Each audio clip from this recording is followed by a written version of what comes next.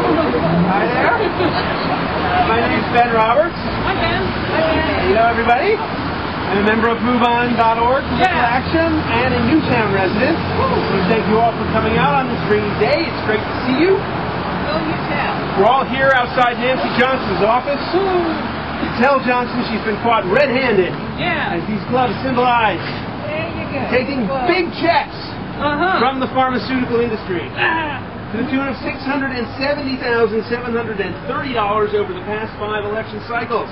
The second largest amount of any member of Congress, according to the Center for Responsive Politics, which resulted in support for a corrupt Medicare bill. We're also standing with Move On members around the country today to make sure that in an election year, Americans understand what Republican leaders' priorities are. I'm going to talk briefly about what's at stake in the fight over Medicare and the importance of the program, and then we will hand-deliver petitions straight to Johnson's empty office. Don't vote for Nancy Johnson. This giant check illustrates how big drug companies have spent millions of dollars in campaign contributions across the country and $670,730 right here in our district to push a Medicare drug program through Congress that places the profits of drug and insurance industries over the needs of American seniors. With massive campaign donations like these, Republicans in Congress are only too happy to oblige the industry. The program is costly. The government is forbidden to use its free market negotiating power to lower costs, so seniors pay more. The VA, which does negotiate its prices, pays an average of 48% less than seniors in the government will under the new plan. As a result, big drug companies, already among the most profitable in the world, rake in an estimated $325 billion in additional profit over the next 10 years. It's controlling. Drug companies can switch the drugs covered on a plan at will, but seniors are locked in single plans for up to a year at a time, whether or not they're getting the drugs they need. It's confusing because Medicare is forbidden to offer the drugs directly. Seniors are bombarded with hundreds of different private programs and mountains of fine print. In just 4 days, President Bush and congressional Republicans are going to subject millions of unenrolled seniors to a senior tax, a heavy, permanent penalty if they fail to sign up for the program by May 15th. The deadline set to corral seniors into the corrupt program and maximize industry profits. We're here to tell Representative Johnson to stand up to the big drug companies, cancel the May 15th penalty, and fix the Medicare drug program so it puts seniors above corporate profit.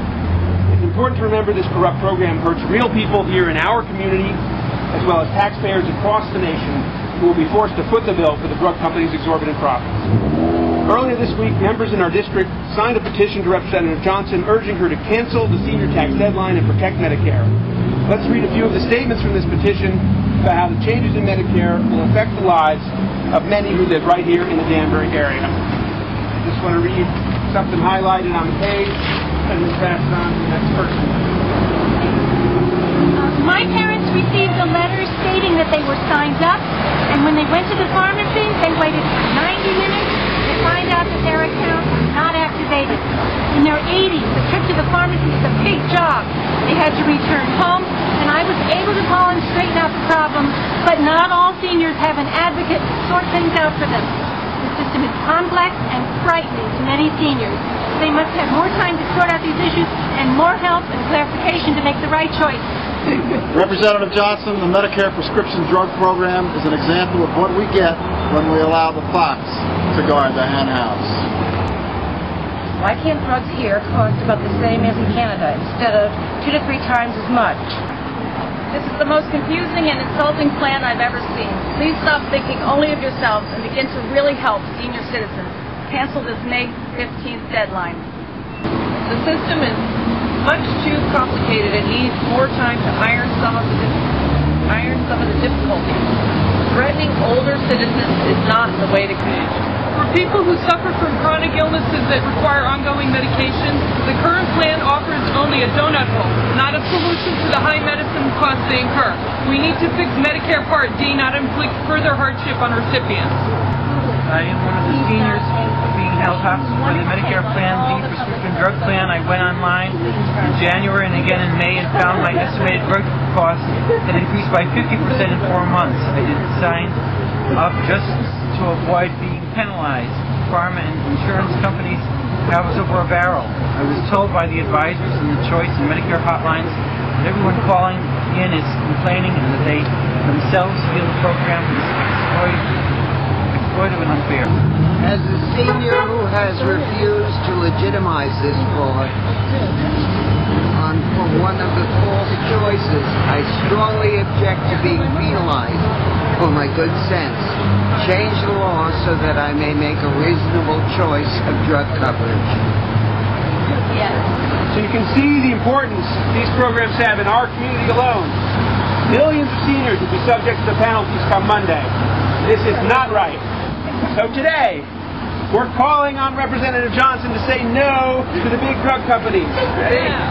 To protect Americans instead of big drug company profits. Two more. To cancel the May 15th senior tax deadline. Yeah! All right. And to fix Medicare for the millions of seniors who rely on the program. Yeah! Okay. Unfortunately, we can't just rip up the influence big drug companies have in Washington quite yet. But we can call on Representative Johnson to do the right thing, or vote her out of office if she won't. I wasn't in this trip. It should be, right? And we aren't alone. Move On members are gathering across the country today, outside the offices of other key members of Congress, to deliver petitions. It's in the power of ordinary people speaking their minds, and petition signatures and in person, that makes this a fight we can win. But this is also about more than just Medicare. This is just one more case of President Bush and his Republican leadership hurting ordinary Americans while they hand out favors to their well-connected supporters.